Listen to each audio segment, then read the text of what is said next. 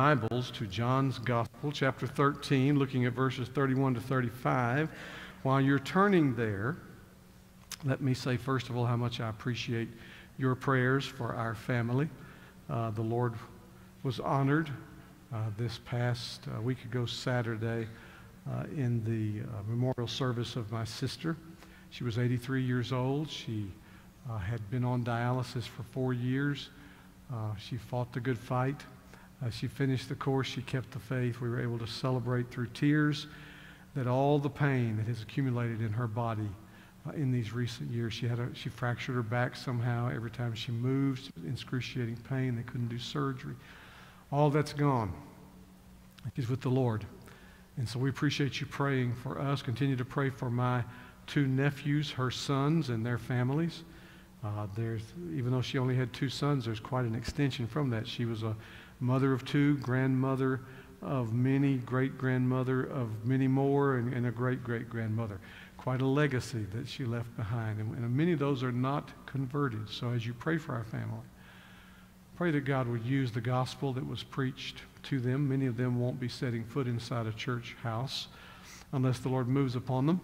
And pray that the gospel that was preached would find root and save them. That was her desire as she was slipping into eternity. I also want to say thank you to Brother Norman Hare, who preached in my absence. He's so faithful, so studied, and God always blesses that time. And I know you were blessed, and it's a blessing. We're going to be studying about one another. What a blessing you showed to us. Brother, you did that to me. So I thank the Lord for Joe Ramey, who stepped up and led the worship time last week, and Joyce Morgan, who accompanied him. We appreciate all those kind of expressions.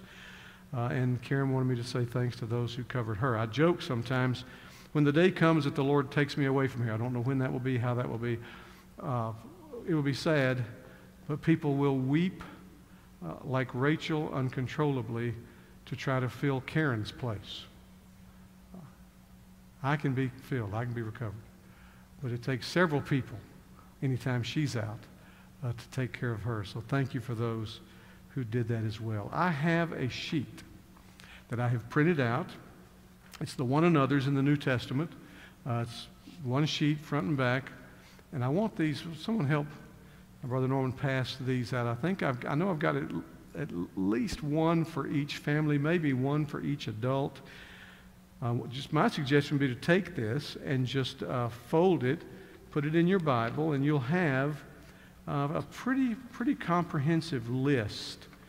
And this, if you may not have looked at this, so this may kind of surprise you at all of the demonstrations, all of the uses of this term, one another, in the New Testament.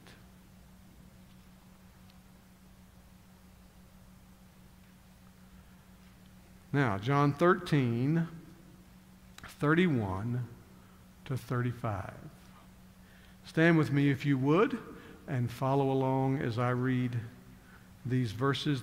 The series we're launching into, that we'll be in for a while, is one another, life in a gospel community.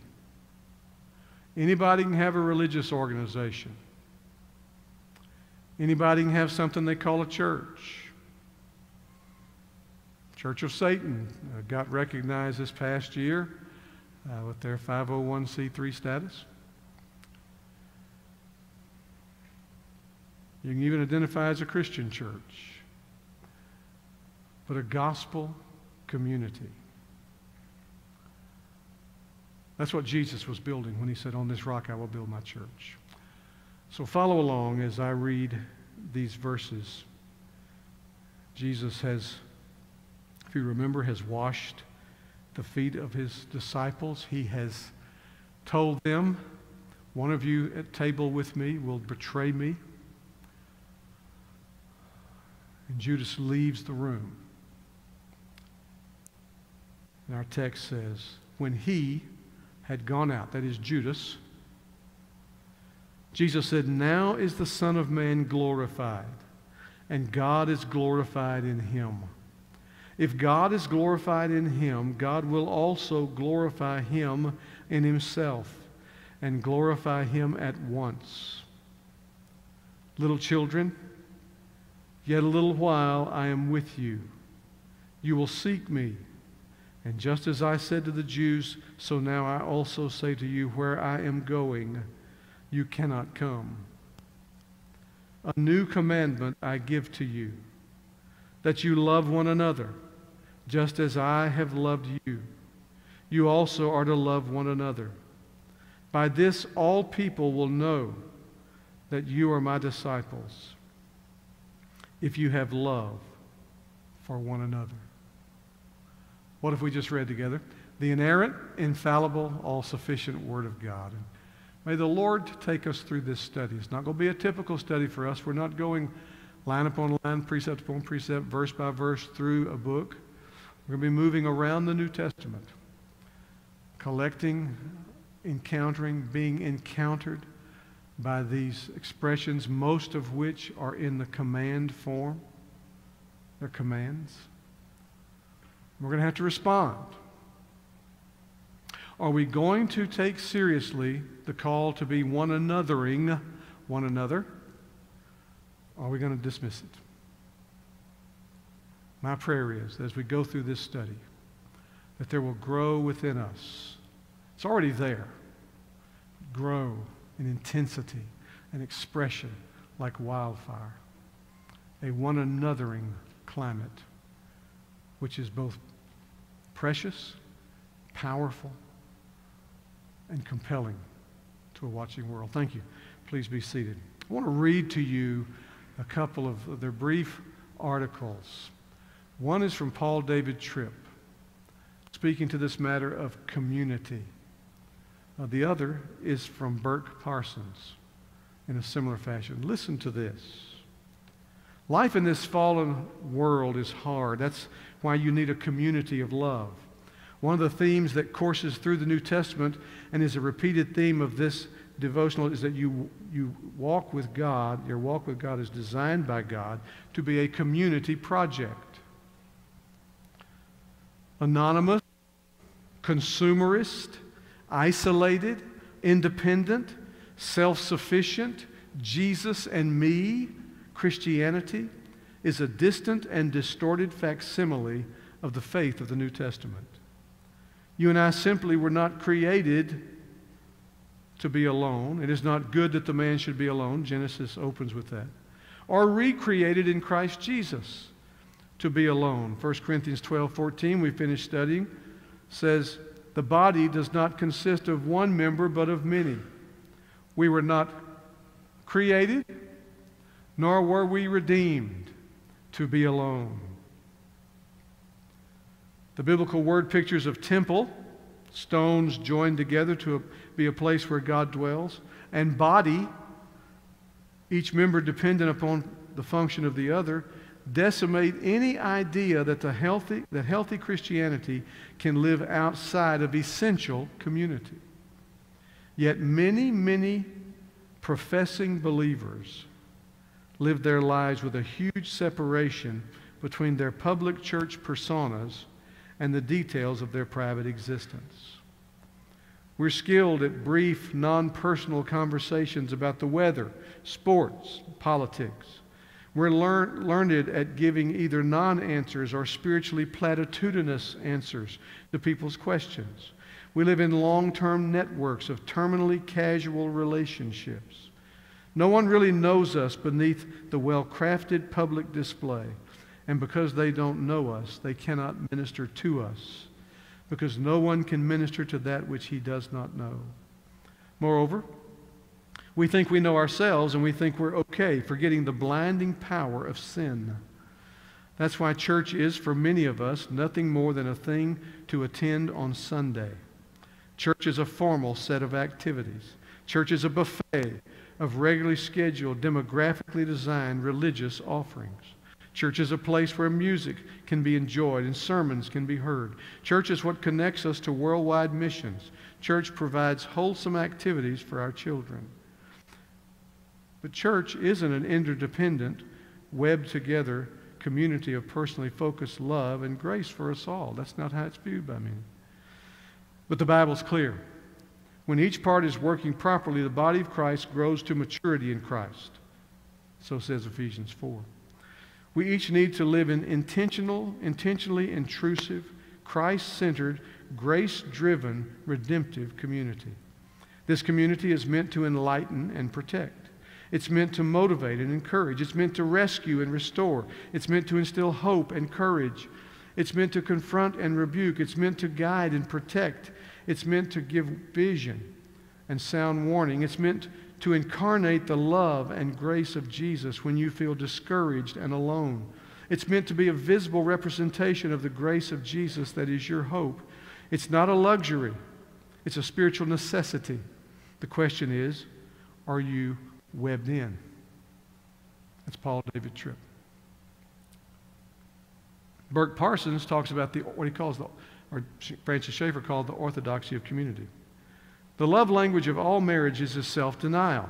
When both a husband and wife are consumed not with their own immediate happiness, but with the happiness of one another, they will enjoy a happy marriage. Surely we've learned this in the study on Sunday nights, perhaps in a new and fresh and more intense way. We will finish that study tonight, session 10 on love and respect.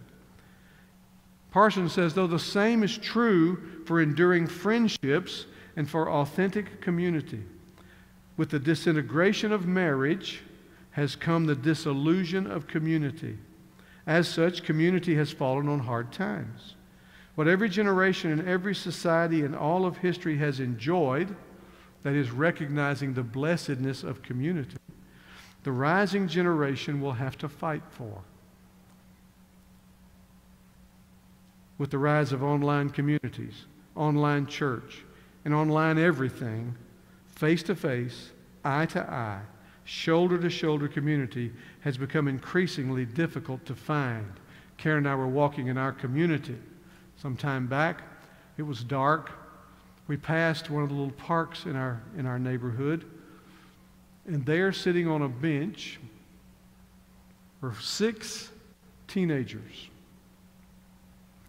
You say, well, Brother Bill, you said it was dark. How'd you know there were 6 teenagers there? Because every one of them had a phone with their face buried in it, not one of them speaking to each other, and so their faces were glowing. Now, it'd been wonderful if they were beaming with community, but they weren't beaming with community. They were reflecting the light of their digital devices. We're going to have to fight for community. In a day when children and adults would rather bury their heads in something, to read what someone says, to say something to someone else, than to interact with one another. So we don't know what real community is and don't know what to look for. Real community doesn't happen on its own. It takes time, patience, repentance, forgiveness, and love that covers a multitude of one another's sins. The church community is not just a crowd of people on a Sunday morning. It's the gathered, worshiping people of God in a congregation where masks aren't needed and where real friends help bear the real burdens of one another. Community is not just getting together. It is living together, suffering together, rejoicing together, and dying together. Although many Christians claim to want genuine community, many want it only on their own terms, when it's convenient, when it demands nothing from them. What they want isn't the church community, but a country club where they pay their dues for services rendered. They want to be served without having to serve anyone else. Real community forces us to die to ourselves and get over ourselves so that we might love one another as ourselves. The great commandment. Love the Lord your God with all of your being and love your neighbor as you love yourself. Francis Schaeffer observed that the early church practiced 2 things simultaneously: orthodoxy of doctrine and orthodoxy of visible community. Such orthodoxy of visible community is grounded in the one another passages of Scripture, which provide us with the essential elements of authentic community. They strike at the root of our self-centeredness, and they lead us to take our eyes off ourselves and to deny ourselves so that we might love one another, encourage one another, confess our sins to one another, forgive one another, not slander one another, not gossip about one another, not devour one another, not envy one another. In so doing, our Father in heaven is glorified as we manifest the beauty of the gospel of Christ through the power of the Holy Spirit, who has united a bunch of repentant sinners. Yes. Life in a gospel community. When I first arrived here 14 years ago, I remember talking to one of the members. He was not a fringe member. He was right in the center of the ministry. And said to me, back when we had several hundred sitting here, he said, I sit over here. I don't even know the people over there. I don't know what he thought he was saying to me. But I took it as tragic. Tragic. I want us to begin the study today, and this is just an introduction to it. We'll probably be coming back to this passage at some point, because the idea of loving one another is what drives this whole discussion about the one another's. They're all predicated upon loving one another. But I want us to see in these few verses today, first of all, the glory of God displayed in the cross. And secondly, the glory of God displayed in a one anothering gospel community. Look at these first verses 31 to 33. Jesus, remember, he's just washed their feet. He's just warned them somebody's going to betray him. Judas leaves to go out to do that very thing. Jesus looks at those who remain, and he talks about his impending glorification. Now, if you don't know what's happening here, these verses will sound like Russian to you. When he, that is Judas, had gone out, Jesus said, "Now is the Son of Man glorified, and God is glorified in him." If God is glorified in him, God will also glorify him in himself, and glorify him at once. What's happening there? Jesus is about to go to the cross, and he says, God will be glorified in my death. Now, brothers and sisters, if he had said, coming out of the waters of baptism at the Jordan, now the Son of Man is glorified, we would have said, wow, that's true. I mean, Father speaks from heaven, this is my beloved Son in whom I'm well pleased. The Spirit in the form of a dove. Yes. He didn't say that then. If he had on the Mount of Transfiguration, not much time removed from this episode here, said, when Moses and Elijah came to talk with him about it, I love the Greek in this, says they discussed with him his exodus. If you and I looked at it, the Greek letter, the chi, that makes the k sound, looks like an X. His exodus.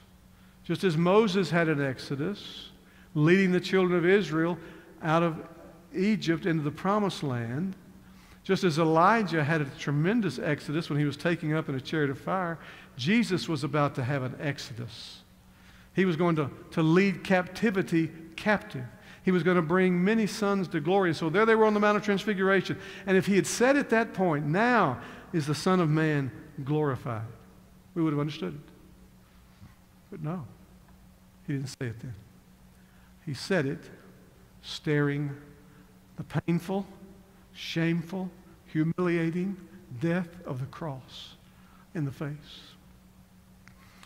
He had taught them that when I am lifted up, I will draw all men to myself. His glorification was going to come through much pain, much sacrifice. And he says the Father God is glorified in him. Him doing that would glorify God. If we ask our children, who made you? God made me. What else did God make? God made all things. Why did God make you in all things? For his own glory. Joanna was catechizing Aggie the other day. Aggie's 2 years old. She's a little precocious. Who made you? She asked her. God. What else did God make? Cupcakes. Why did God make you in all things? He was hungry. So they've got a ways to go there. But they'll get there. They'll get there. Why did God make you in all things? To glorify him. Why did God send Jesus from the splendor of heaven to the dusty earth? To glorify him. And so he speaks of glory here. And he goes on and says, if God is glorified in him, that is in the Son of Man, God will also glorify him in himself. He is stating again what he has said in the previous verse. And then he adds this.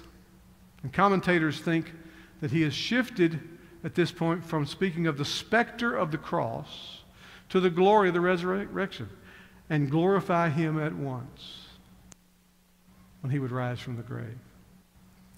And then he says something that's the only Gospels that he uses this term. And John the Apostle picks up on this in his letters, 1st, 2nd, and 3rd John. Little children. He never used that while Judas was present. But when Judas leaves the room, little children, yet a little while, I'm with you, just for a little while longer. You will seek me. And just as I said to the Jews, so now I also say to you, where I'm going, you cannot come. Talking about going to the cross. You can't do for yourself, and you can't do for others what I'm about to do for you. And it's in that setting, the glory of God displayed in the cross and really in the resurrection as well, that he then speaks to them of the glory of God displayed in a one-anothering gospel community. Where I'm going, you cannot come. And he moves from that, basically to say to them, but here's what you can do. Here's what you must do. Here's what you will do. Because he says later in John 15, if you love me, you'll keep my commandments. This is a command. This is in the imperative mood. It's not a suggestion. It'll be helpful. Things will be more peaceful. There'll be less controversy. It may give us a good reputation. None of that. A new commandment I give to you, that you love one another just as I have loved you. You also are to love one another.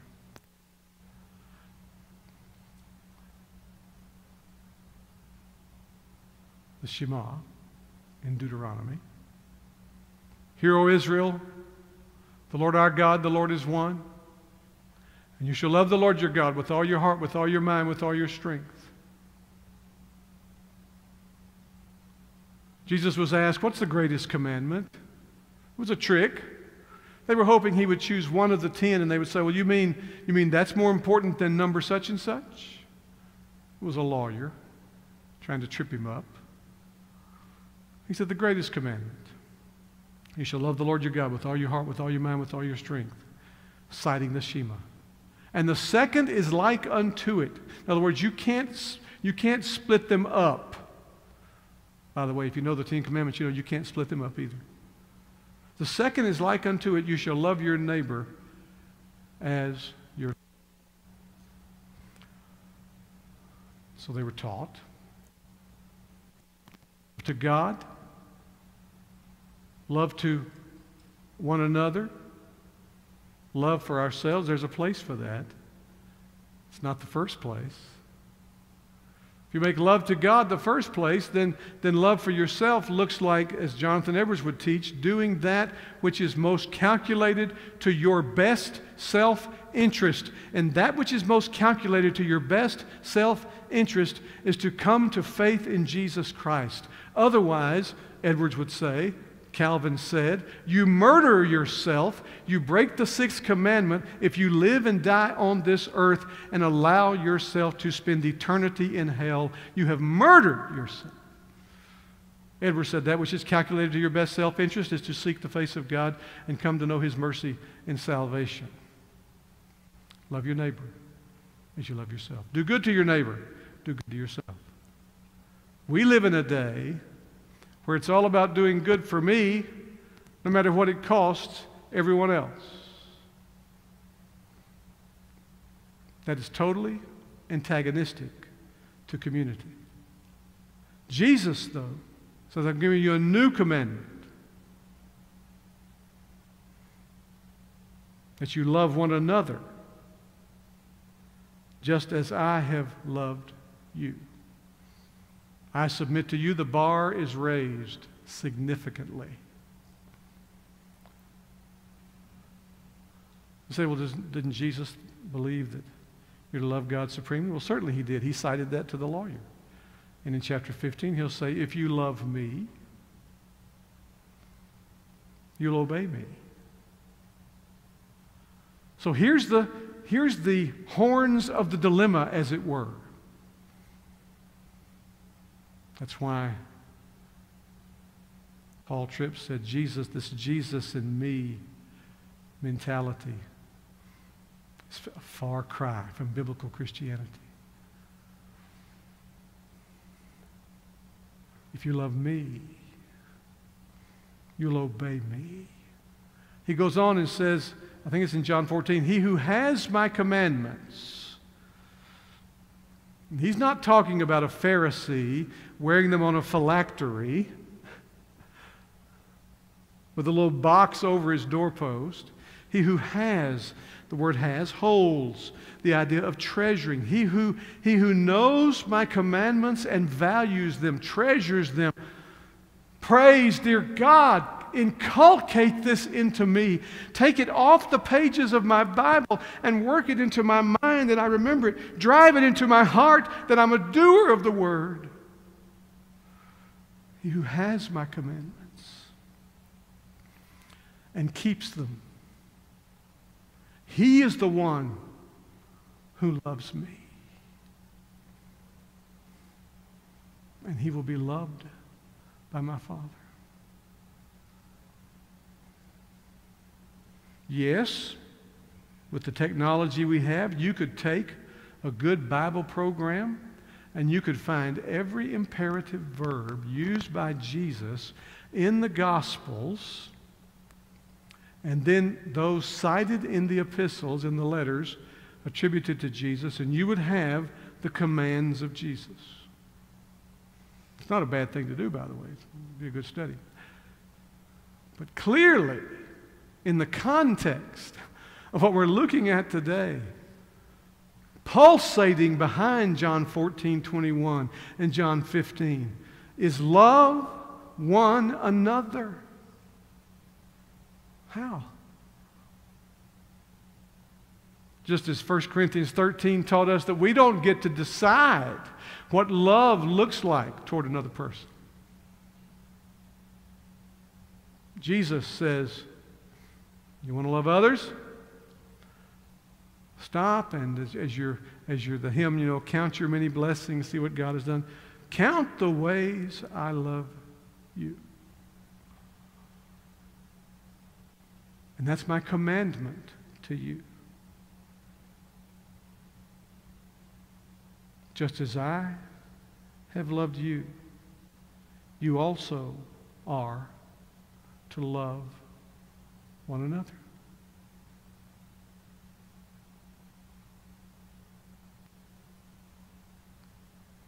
The creator of the universe had just washed the dirty, stinking feet of his disciples. I told you when we studied through John 13 some time ago that in the pecking order of the home in the first century, a Jewish home, be true in a Gentile home, that as they were adding servants and slaves to their household, one of the lowliest things you could do would be assigned, you're the guy that washes people's feet when they come in off the road. Because there's no telling what they have stepped in. And you get to wash their feet. And Jesus stooped down in John 13 and washed their feet. And with that fresh on their minds, having come into the room with dirty feet, now sitting listening to him, and they have clean feet, and he says, I want you to love one another as I have loved you. You also are to love one another. He had said earlier in John 13, you call me Master and Lord, and you speak truly because that's who I am. And if I, your Master and Lord, have washed your feet, how much more should you wash one another's feet? The argument there is not about podiatrist hygiene. It's the argument from the if you will do this, then surely anything less than this would not be as difficult, as challenging. That's the argument there.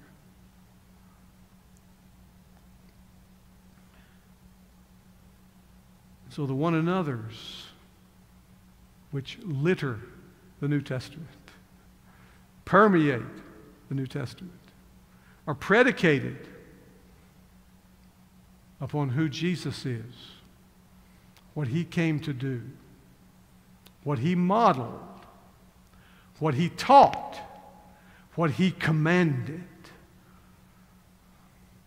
And you and I cannot be the disciples he's called us to be if we are not willing to get our hands dirty with one another.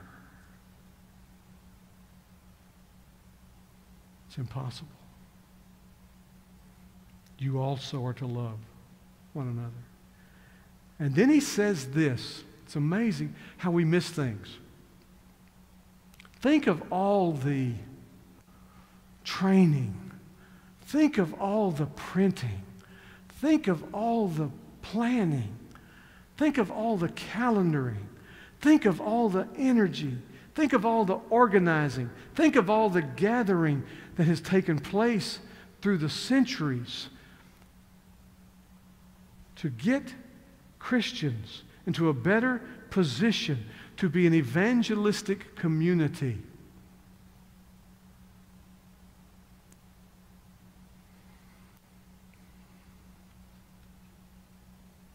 I can't even count on one hand and finish the list of all the evangelistic training and seminars I have been in, number one, and have taught, number two. By this, verse 35, all people will know that you are my disciples.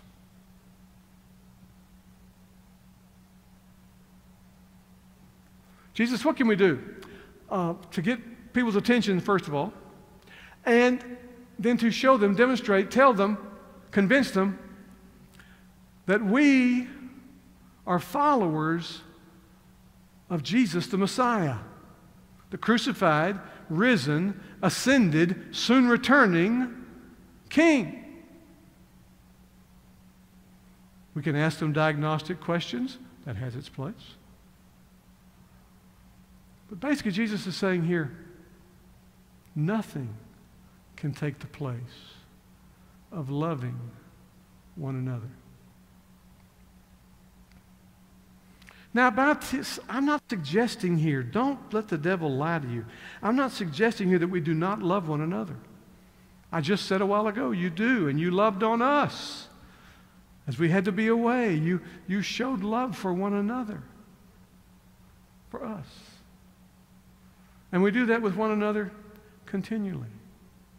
But what I am challenging you in this study is that if we would take this head on and let this tackle us and let this pin us to the ground and let this teach us and change us and transform us, I happen to believe that we live in a world, we live in a community, as great a city as Owasso is, there are people hurting here. There are people dying here. There are people disconnected here. There are people who feel disjointed. They don't feel like anybody loves them. They don't feel like there's a place for them. And if we get more seriously intentional to let this wash over us and change us and realize that church is not about a Sunday meeting. It's about life in a community. That's a very compelling witness. People will come just in the faint hope, in the off chance that they might find somebody who will take them for who they are, somebody who will love them and not reject them, not point out their flaws, their failures. I believe that, brothers and sisters.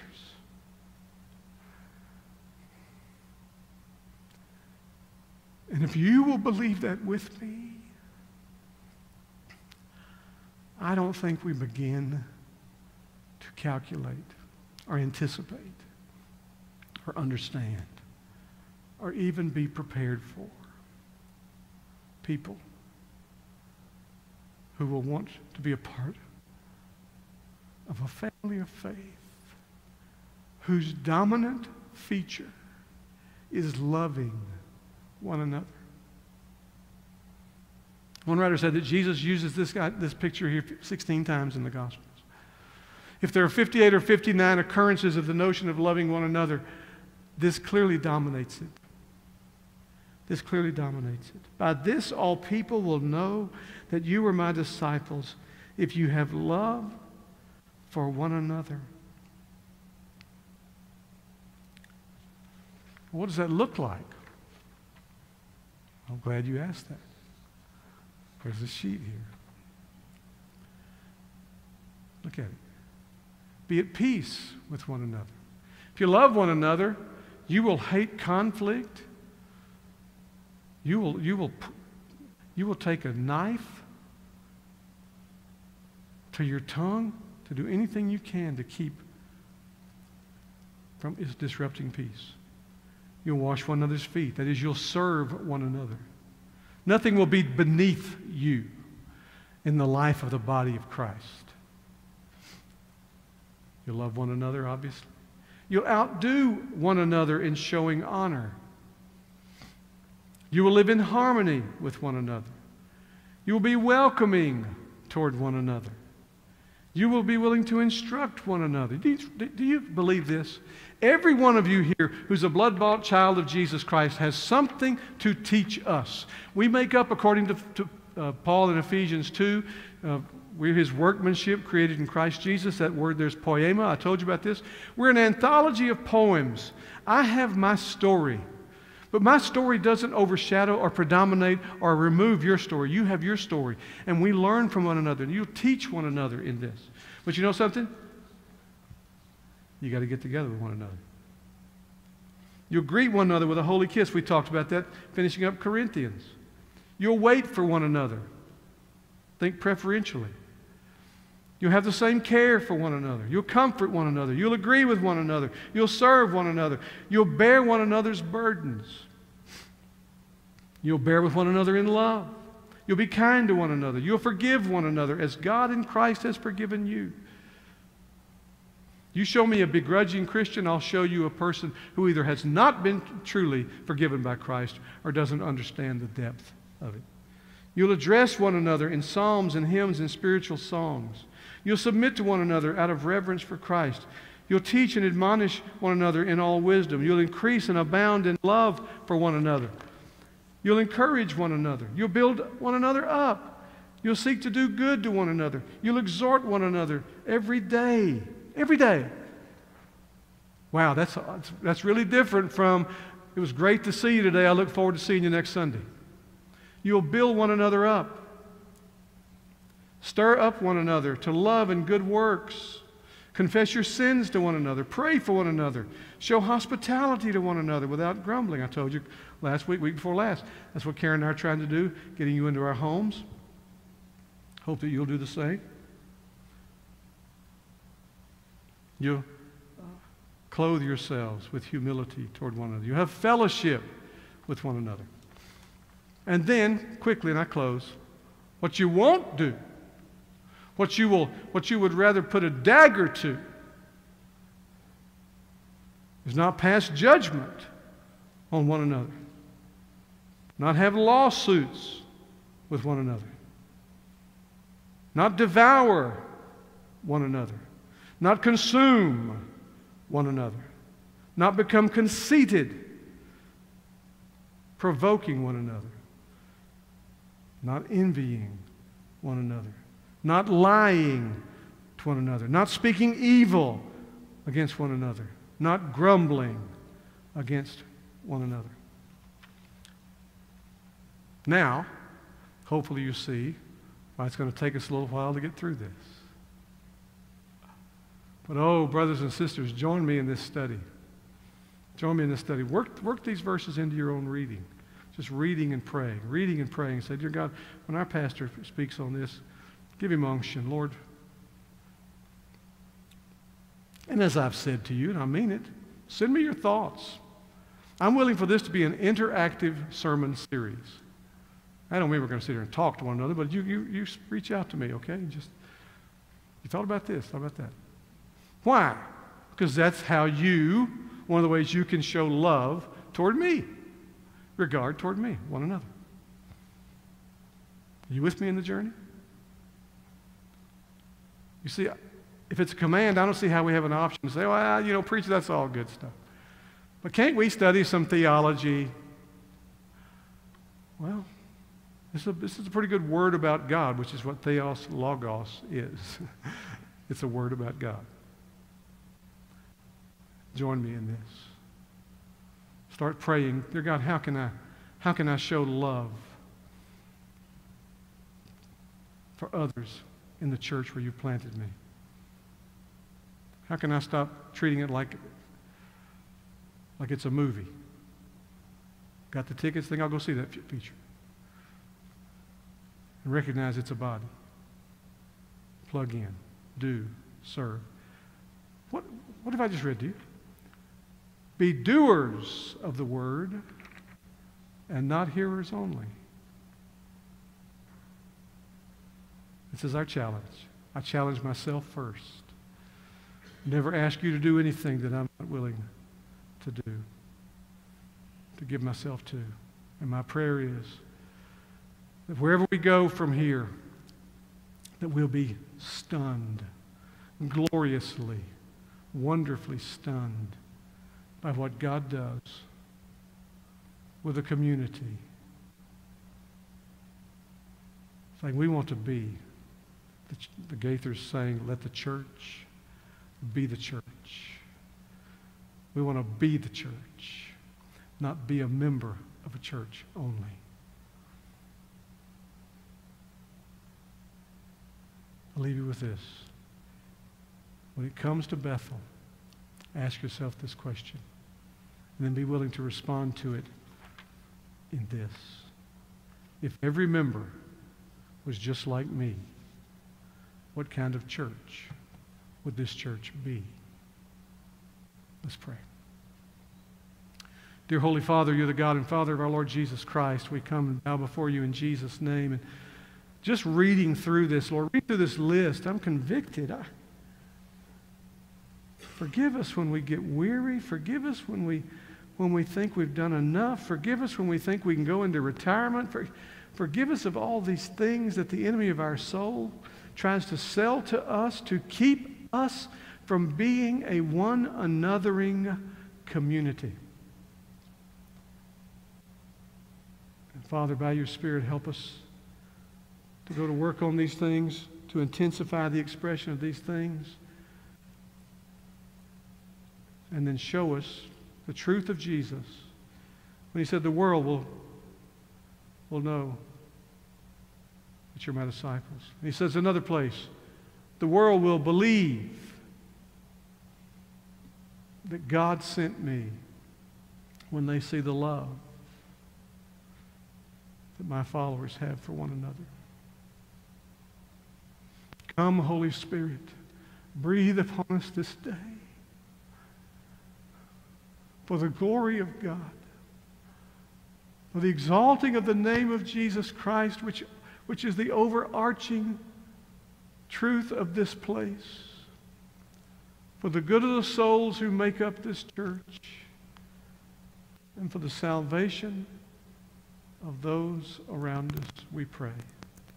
In Jesus' name, amen. Let's stand and sing.